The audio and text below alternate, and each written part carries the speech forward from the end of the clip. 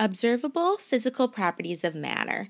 In this video, you are going to learn about all the different observable properties of matter, and then you are going to apply them to an object of your choice. So matter is anything that takes up space, which is also known as volume, and has mass. So your iPads are made of matter because they take up space and they have mass. Frogs, volleyballs, colored pencils, loving books, and tennis. All of these things take up space, meaning they have volume, and have mass. Now that we know that matter is anything that takes up space, meaning it has volume, and it has mass, now we need to understand what physical properties are. So physical properties is anything that can be observed or measured without changing the substance. So today, we're only going to focus on those observable properties of matter. To identify our observable physical properties of matter, we have to use our 5 senses. We're not going to use really any other special tools, just what we've got. So we're going to use our sight, especially our touch, sometimes hearing, definitely tasting, but only when it's safe and we're told we can, and our sense of smell. In your workbook, you're going to be filling out this chart of the physical properties of matter, and today we're only focusing on observable properties. Color is the first observable physical property of matter. So in your chart, please write color, and yes, spelling counts. Texture is the next observable physical property of matter. So we have like soft or fuzzy, smooth, rough. Those are examples of texture. Are there a lot more? Absolutely. Now you're going to add texture as an observable property of matter in your chart. Yes, spelling counts. The next observable property of matter is luster. So the easy ones are dull and shiny. We also can call that metallic. We have glassy is another word to describe luster.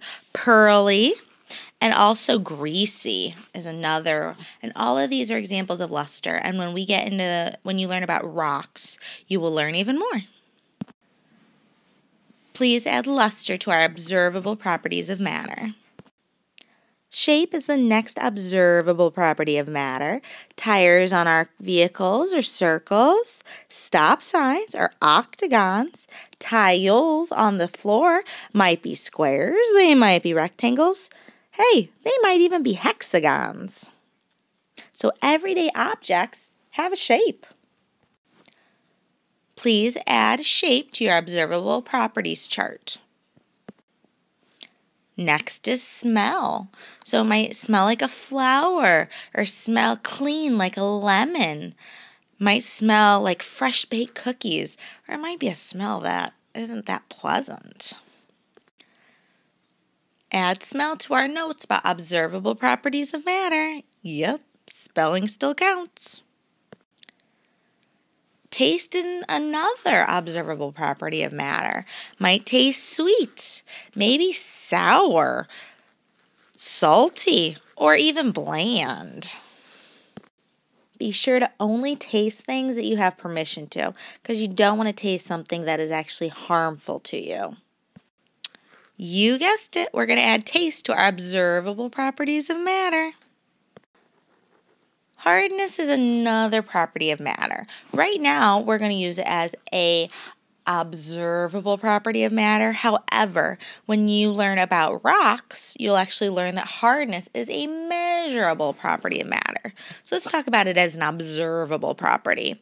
So it might be soft, like a kitten, or soft like marshmallows, soft like frozen yogurt. Or hardness might be hard like a diamond, which is actually the hardest natural object in the world. Or hard like a hard hat. Or even hard ice cream. Now this is hardness being a measurable property of matter. Mohs hardness scale, and we will talk about this a lot when you get to the rocks. But right now we're going to focus on hardness as an observable property of matter. So please add hardness to our observable properties chart, and yep, spelling still counts. State of matter is our last observable property of matter. So we have solids, we have liquids, and we have gases. And look at how the particles are for the different states of matter. Solids, they're nice, perfectly aligned. Liquids, they're taking up their own space, but they're not perfectly in lines. And gases are kind of all over the place.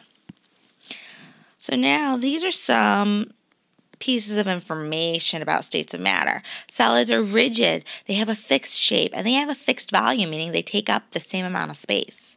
Liquids, they're not rigid. They have no fixed shape because they take the shape of whatever they're in, but they do have a fixed volume, which we'll focus on later. And gases, guess what? Not rigid, no fixed shape because they take the shape of anything they're in. And there's no fixed volume because we really can't contain them to measure it. I know this is shocking. We're adding state of matter to the observable properties of matter. Guess what? Spelling still counts. So I have a challenge for you, and yes, you must do it. You're going to choose a small object you can hold in your hand. Okay, you're going to bring it to class the next time I see you. And on a piece of loose leaf, you need to put the object at the top, along with your name, duh. All right, and you're going to identify as many observable physical properties of matter as possible about the small object that we can hold in our hand. Okay, just remember, the more properties you list, the higher your possible score. So take your time, and if you need to, use that observable properties chart to help you. Good luck, and I can't wait for you to turn these in so I can see how well you learned about observable properties of matter. Good luck!